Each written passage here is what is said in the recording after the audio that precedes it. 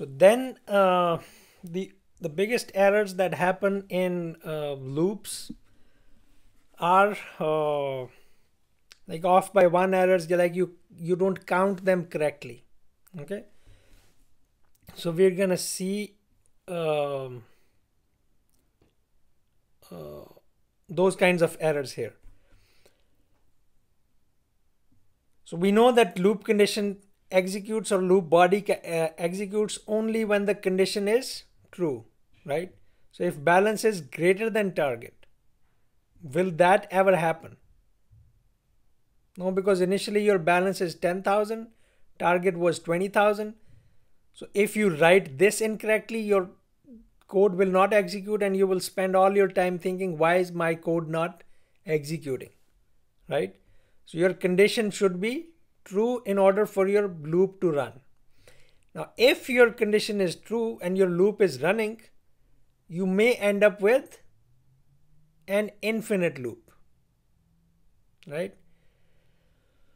So loop body basically executes till your test condition become false.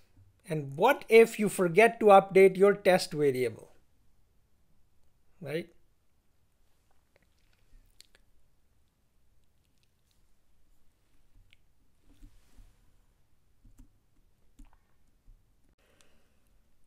Okay, so let's say this was our code. Okay, while balance is less than target, is it? Yes, your balance was 10,000. 10,000? Yeah, 10,000, and this is 20,000. You update your year, you update your interest, and then what? Then you do nothing, and so it goes back. Is balance less than target? Yes, it was 10,000. Did you change balance down here? No. So this is your test variable, which is balance, and this is your condition variable that you test against, right? If you don't update this balance, it will be an infinite loop, because each time it comes up here, it checks balance. Yes, it's still less than 20,000. Keeps on doing this. It keeps on increasing the year and this interest, but never updates the balance, right? So this is called an infinite loop, and that's one of the common condition errors in which you forget to update that variable. Okay, if you update it, yes, now it's being updated, so each time it will be checked and seen whether the condition changes or not. Okay, so that's one common error. Then off by one errors are in which you're testing against one condition, whereas it should have been another type of condition. For example, if you start from 0, right? So your finger is 0 and you're saying I'm going to paint fingers, let's say, on one hand.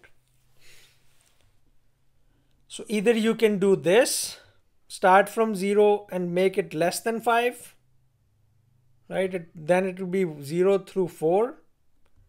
Otherwise, you start from 1 and stop at less than and equal to 5, right? Then you have the correct 1, 2, 3, 4, 5.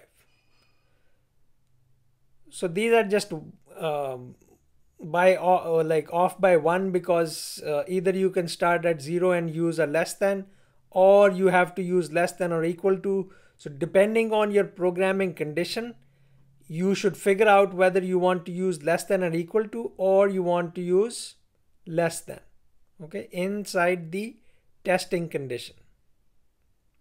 Okay. Then these slides basically give you examples, show you the outputs and the explanation as well. Pretty self-explanatory. Make sure you read and understand what's happening. Okay.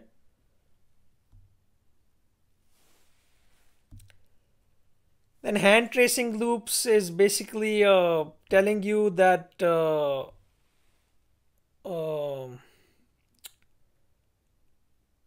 we can and we should trace our loops by hand on paper, okay, in order for us to understand what's happening. Okay, so make sure you can see what's happening inside the code. Even if you don't understand this specific example, it's okay. You can just skip it. It's for my full class, but in summer, if you don't understand, you can skip this. And that is all for the while loop.